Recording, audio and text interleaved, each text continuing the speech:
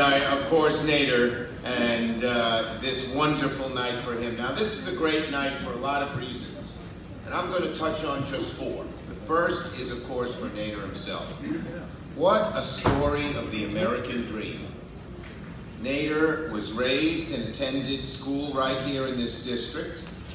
His family, he grew up with 7 siblings here in Yonkers, a diverse community, and his father was an executive chef, came from Jordan. He's the first Jordanian American elected to the assembly. His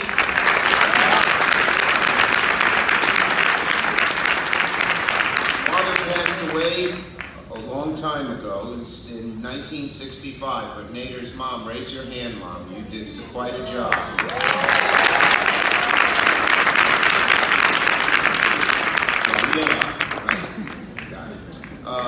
She raised all of the kids, 8 kids. Listen to this, 6 of the children became successful doctors or attorneys or educators, and 2 daughters are successful in education. Now, Nader went to Yonkers High School, Westchester Community College, Lehman, Fairleigh Dickinson, Fordham, and Pace. And after working his way through college, he became an attorney. He helped individuals who were wronged. He always worked. He wasn't working for some big shot corporation. He was helping average folks here in Yonkers. And he's done so many other things. He's a great lecturer. He helped him, became a great principal. He's in our New York State militia. He's a trustee on the Board of Elections. It's amazing what he has done. So this is a great night for Nader because he started, well, I'll get to that in a minute.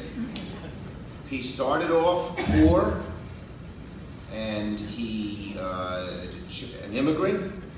We love immigrants in New York. I've always said this, I don't know how many of you saw the response that Speaker Pelosi and I gave to Trump. But you know what I said there? I'm going to say it tonight, and I wish. We believe the symbol of America should be the Statue of Liberty, not the wall.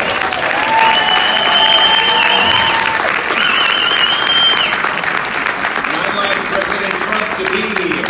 When he talks badly of immigrants, look at the success of the Sayegh family and what they have done for themselves. So I want to say, Nader climbed the ladder. No one plucked him out. Wasn't born with a silver spoon in his mouth. It's a great night for Nader because he got here the old-fashioned way. He earned it. And it's a great night for Nader's family. I mentioned Jamila. He had 5 daughters. Wow. Samya, Lana, Hannah, Teresa.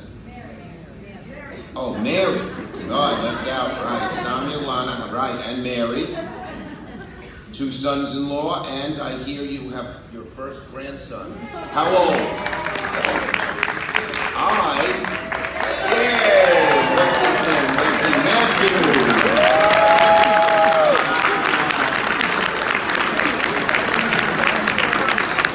Maybe we share something in common. I became a grandfather for the first time 6.5 weeks ago.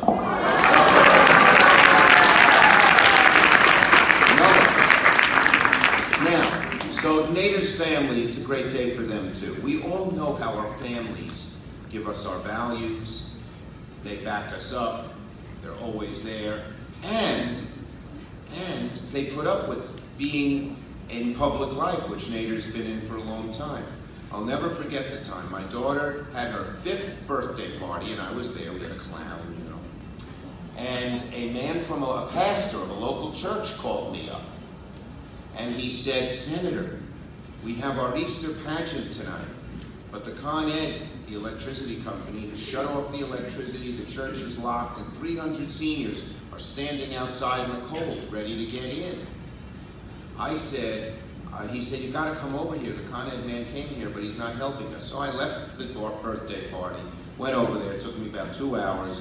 We got to open the door of the church. The people saw their Easter pageant.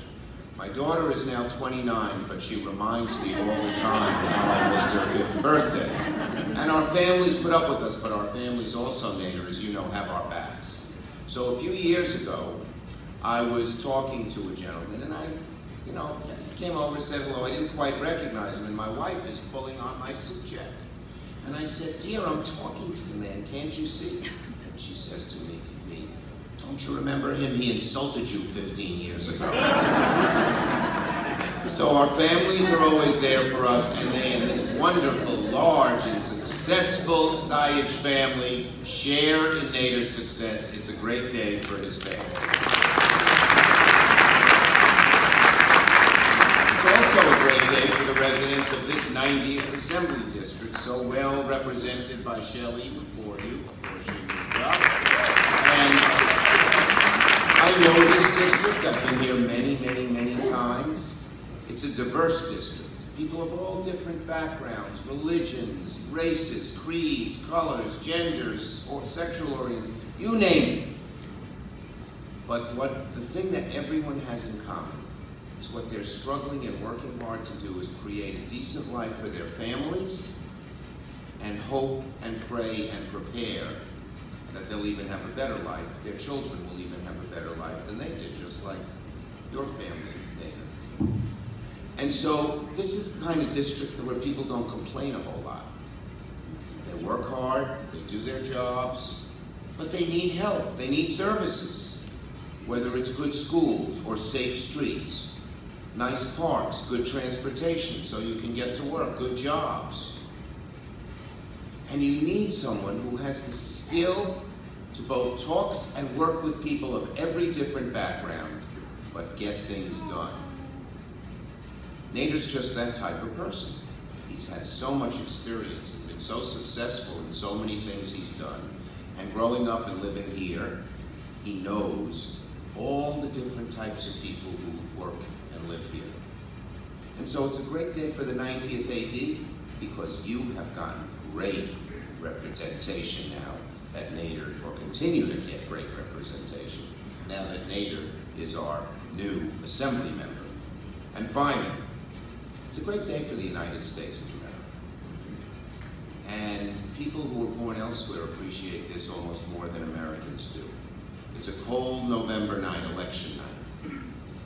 It's 5:30, 6 o'clock. People get off the train, off the buses, out of their cars, coming home from work. And they're hungry.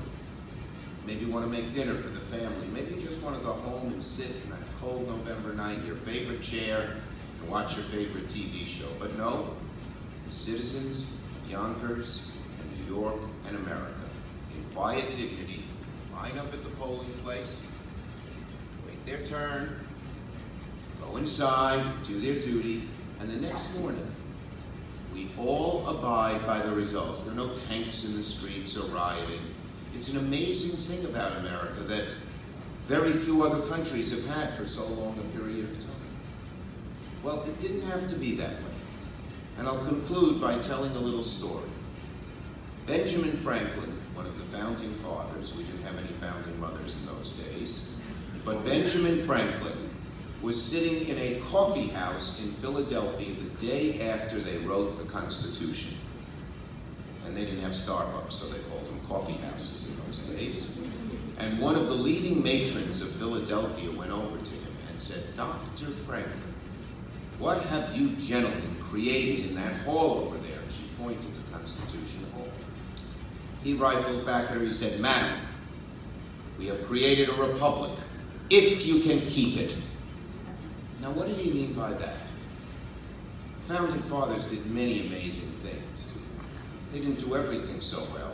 Back in 1789, when you founded the Constitution, you had to be a white, Protestant, male, property owner to vote. Any white, male, Protestant property owners in this audience? No. One back there, so one person in this audience could vote.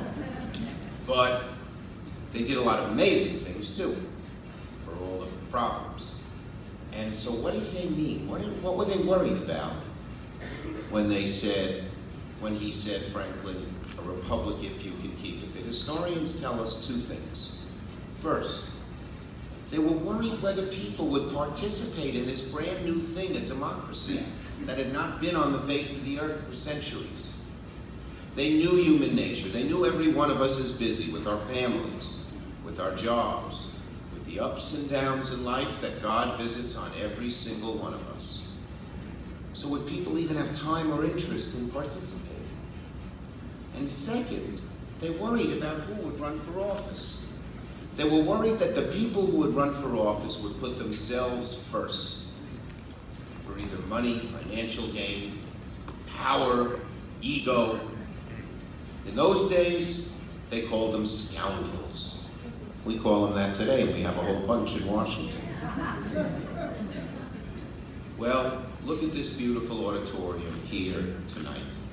It's a cold January night, but it is filled with people of all different backgrounds and all walks of life, but who are participating in our democracy and participate in their beautiful communities. And second, look who we put in office. Not a scoundrel, not even someone who in the more Italian neighborhoods in Yonkers they would say is mezza-mezz, just okay. We have put in one of our best. So if Benjamin Franklin were looking down on this auditorium tonight, or George Washington, Thomas Jefferson, they'd smile. This is the democracy they wanted. So God bless Nader, God bless the Sayegh family, God bless the members of this 90th Assembly District, and God bless the United States.